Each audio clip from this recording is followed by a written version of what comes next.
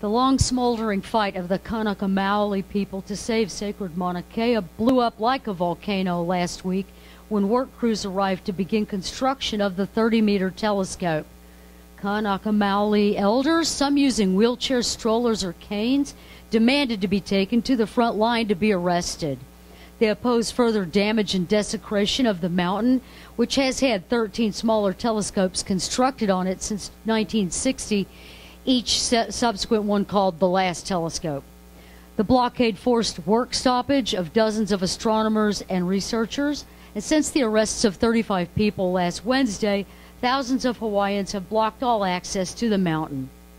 Hawaii Governor David Ike signed an emergency proclamation threatening Mauna protectors with police and National Guard, and over 2,000 Kanaka Maoli turned out in response to the arrests and threats to pack the base of the mountain 3 times the previous protector presence, a presence only slightly smaller since the weekend. Governor Ike attacked the protectors again Friday in a press conference alleging illegal activity. But all the local media went out there and reported the opposite to be the case. KHON2 TV News reported there are absolutely no signs of drugs or alcohol. No one's even allowed to smoke here. The media actually reported great numbers of volunteers, seasoned organizers, feeding thousands daily their meals and snacks from free kitchens, running medical tents, recycling, cleaning porta potties, and hauling trash. Volunteers told KHON2 News that anyone who comes into the Pu'uhonua is welcome. Pu'uhonua means place of refuge of Ho'onaunau. It's the ancestral home of the Kamehameha dynasty.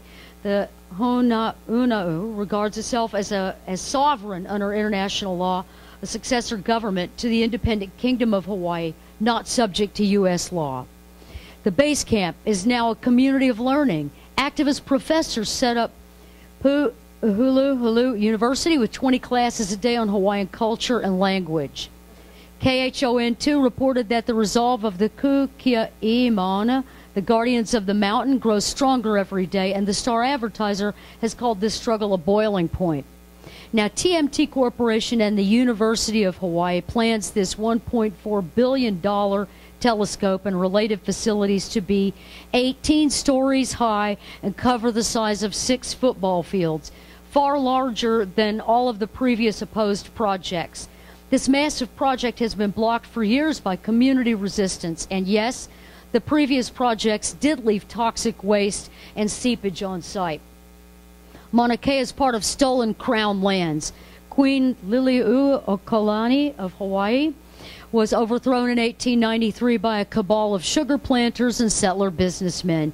2 years later, the U.S. annexed it as a territory. It was made the 50th state in 1959. Mauna Kea was targeted for development because it's the tallest mountain in the Hawaiian chain, with the summit 13,803 feet above sea level, the highest point in Hawaii, making the dry, mostly cloud-free skies there less affected by city light pollution.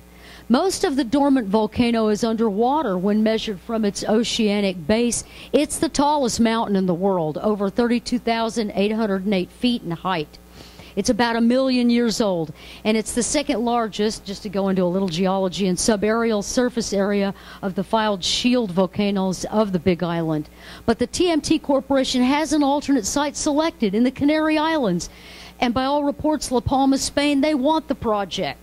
Mauna Kea is unique for its rare indigenous plants and animals, but more importantly, it's of deep significance to Hawaiians and all Pacific Islanders.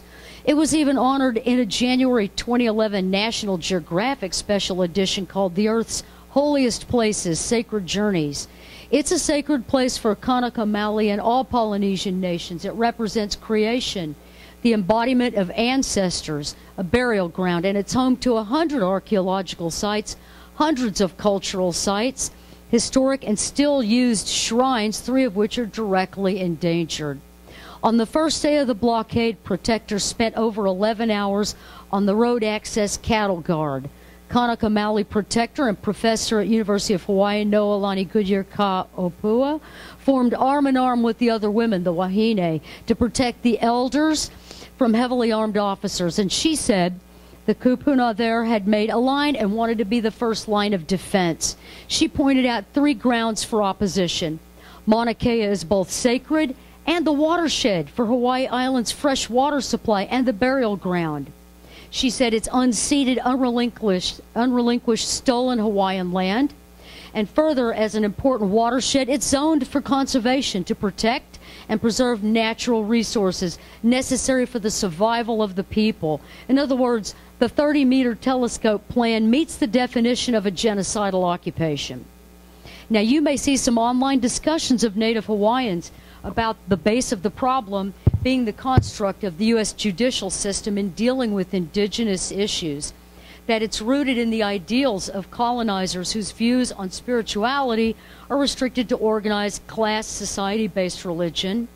Indigenous people have deep connections with the lands and relations with all of life, which doesn't translate into class society's intolerance of those whom it has colonized and regards as lesser than, subhuman, or uncivilized.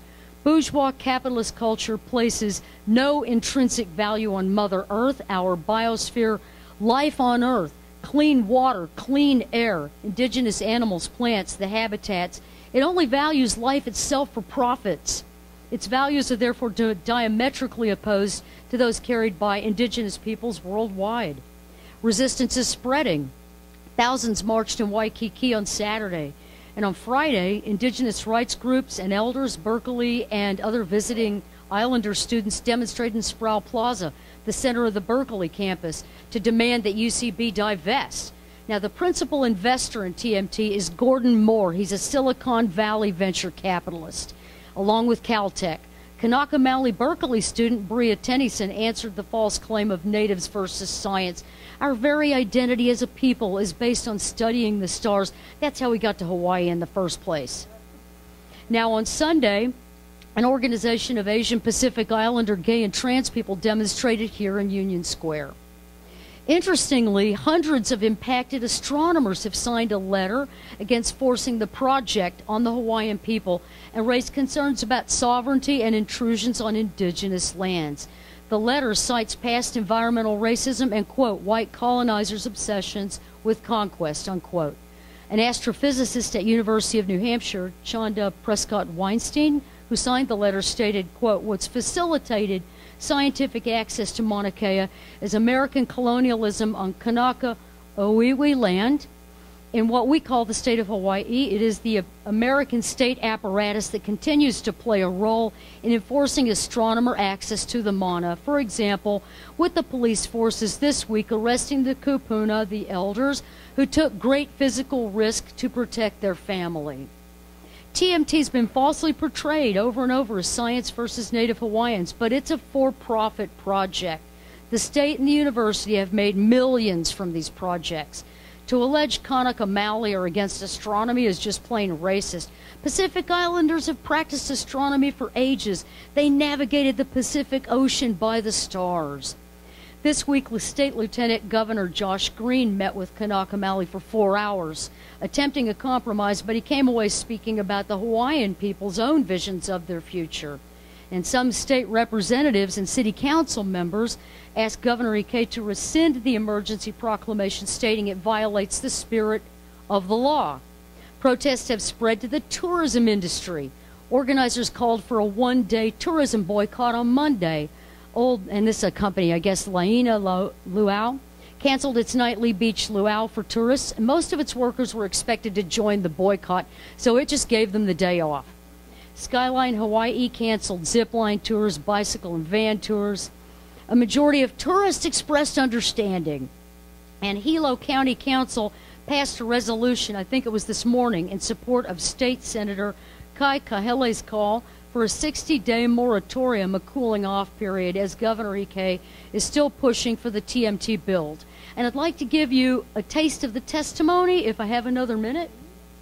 They spoke of decades of mistreatment of the Hawaiian people and lands. Kama Nawa Kinimaka, descended from the royal guard for King Kalakaua, said, our land is dying, and it's not just in Hawaii. What the Hawaiian represents is a symbol of the indigenous native people of our world. The Hawaiian people have been refined into a fine diamond of symbolism. Ikai Kamarso said TMT is just a match after so many years of gasoline being poured on our ground. Millicent Cummings called the TMT an act of war to the Mana and the Kanaka. And Robert Yamada said, we're dedicated to educating all about what happened at the overthrow, what happened since then, and how we can move forward. TMT is the catalyst. It's the line in the sand. Do not cross that line. For us, as Marxists and Marxists, this battle, along with the struggle in Puerto Rico, are part of the legacy of settler colonialism. This is what we mean when we say we support self-determination. The Kanaka Maoli are the ones who should decide on any development in their islands and not just the Big Island.